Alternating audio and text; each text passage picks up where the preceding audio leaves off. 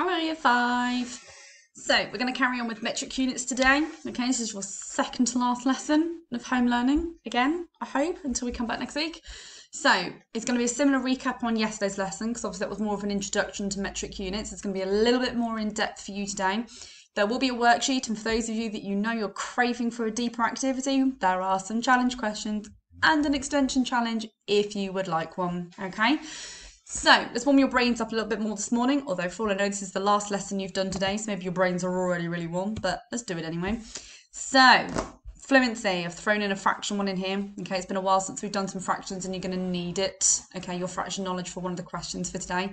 So, I want you to have a go at doing A, C and D, okay, in your heads, so mental arithmetic, and then B and E, I'd like to have a go at using a written method, okay, so as always, find something that's got a timer on it, set yourself a 5-minute timer, pause the video, and have a go.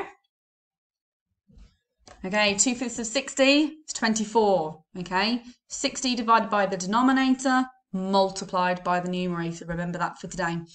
B, the answer is 10,901. C is 5.6, okay, you should know this, we've done a lot of dividing by 10, 100 and 1,000 this week.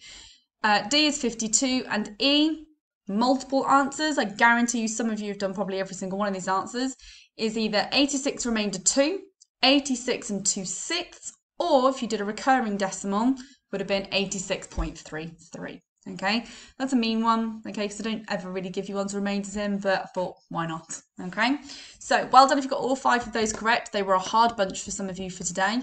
If you got anything wrong though, go back and double check where it is that you went wrong, okay, so that you know for next time. Quick test then of your knowledge, okay, based on what we've done this week so far. So I want you to say, find 1/5 of 100 is the same as 100 divided by what? Might sneakily if he just told you the answer to that one. Then tell me what 1/5 of 100 is. £1 is the same as how many 20p coins, and £4 is the same as how many 20p coins. Think about how you get from 1 to 4. That might help you work out the answer to that without working anything out. So pause the timer, pause the video, get your timer out, and have a go. Okay, so the first one, okay, we divide it by the denominator. Just said that on the slide before, okay?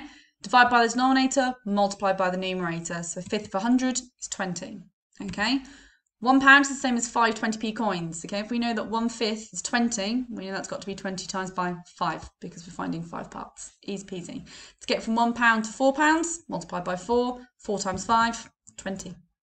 Easy peasy when you know your number bonds and you know your times tables. Don't know your times tables and you couldn't do it that easily, you know you need to practice your times tables. Okay, so a little recap from them from yesterday. So we know that the bottom numbers here represent our centimetres, and the little lines that go in between the centimetres represent our millimetres. So we know that 10 millimetres is the same as 1 centimetre. So using our number line then, okay, we know that 1 millimetre, okay, is the same as 1/10 of a centimetre. Okay, so we've now not just broken it down from millimeters to centimeters, but now we're breaking down millimeters within centimeters into meters, okay? So if we know that each millimeter is worth 1/10, okay? If I had 90 millimeters and divided by 10, okay, how many centimeters would that be? Good, it'd be 9 centimeters. If I had 94 millimeters, what would that be? Good, it'd be 9 whole centimeters with 4 left over, so it would be 9.4. Easy peasy. Now that you know that, pause the video. Can you fill in my missing measurements? Okay, so 30 millimeters, it's 3 millimeters, okay? Centimeters here for millimeters, divided by 10, it's 3.7.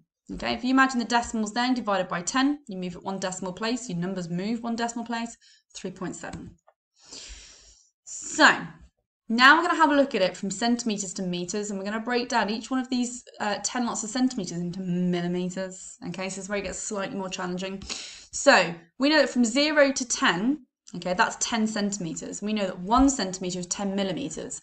So if I have 10 lots of 10, that means that there must be 100 millimetres per 10 centimetres. So for 20 centimetres, that's 200 millimetres, 300, 400, and so on, all the way up to 1,000. So that means that 1,000 millimetres is the same as 1 metre. Okay, bear that in mind. Now that I know that then, if I know that 1,000 millimetres is 1 metre, how many centimetres is going to be 19 metres? Okay, so I know that 19 meters is going to be 19,000 millimeters. I know if I then divide that by 1,000, that's going to give me 1,900. 19 meters is the same as how many millimeters? Well, we know that's going to be 19 times 1,000 is going to be 1,900. Okay, so we know that 10 millimeters is 1 centimeter, 10 centimeters is the same as 100 millimeters, and 1,000 millimeters is the same as 1 meter. So now we've actually broken it down into that extra smaller step. Okay, so we then start multiplying by 10, then we multiply it by 100, then we multiply it by 1,000. Okay, so here's the blank number line again. Okay, now I've got my meters going up here in decimals. Each one of these is worth 10 centimeters. And we're only going up to 1 meter. Okay, so how many centimeters would 5.9 meters be? Okay, let's break it down. 5.9 meters. We know that the 5 is going to be meters and the 9 is going to be our centimeters. Anything beyond that is then going to be our millimeters. So if I've got 5 meters and 0.9 meters, I know that 5 meters, 1 meter is 100, so 5 meters is 500. I know that 0.9 is going to be 90, so it's going to be 90 centimeters. Add those together, it's 590 centimeters. Easy peasy, okay? The number line helps though if you get stuck. Now that you know that, we need to pause the video. Can you tell me my missing measurements? Okay, so 3.2 meters is the same as 320 millimeters. Okay, so we multiply it by 100. Move your decimal twice, 320. 3.02 meters. Now that 2 there represents the millimeters. So if we work that out, that's 300 centimeters and 0.02 meters. Okay, so 2/100th of a meter there. Okay, it's actually going to be 2 centimeters. So 300 add to the 2 centimeters there is 302. Okay, so we've broken it down so it's even smaller there. Now that you know that, I want you to pause the video and see if you can have a go at questions 1 to 4 on your worksheet. Okay, let's put it into a problem-solving context then. So Ron and Whitney have each drawn a line, and Whitney says, well, my line is 1/5 of a meter long.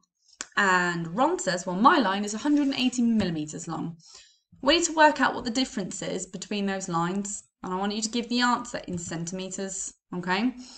So I need to think to myself, well, I know that his is 180 millimeters long. Do we know how long Whitney's is? No.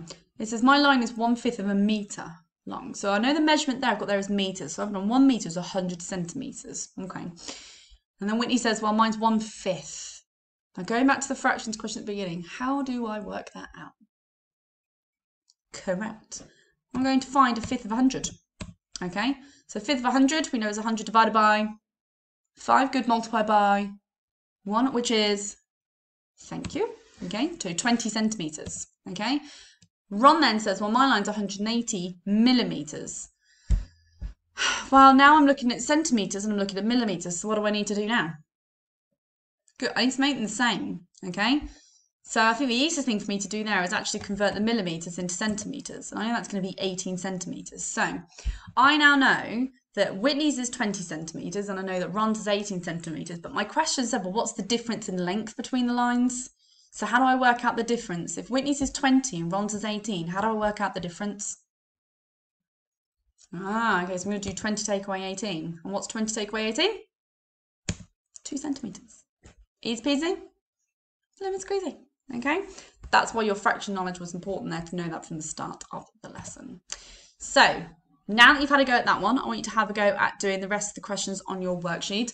I have also sent some of the extension challenges for you guys to have a go at, and if you need an open-ended problem-solving question because you still found that too easy, which the majority of you usually do, I have added a further extension challenge on there for you to have a go at. All right, see how you get on with the ones on the worksheet first. Obviously, ordinarily, I wouldn't make some of you do all of the worksheet questions, but because we're not doing this face-to-face, I can't be assured that you do know exactly what you're doing. So have a go at all of them anyway. It's no harm in the extra practice, and have a go at the challenge questions, and we'll see how you get on ready for tomorrow's lesson. All right, good luck, year 5.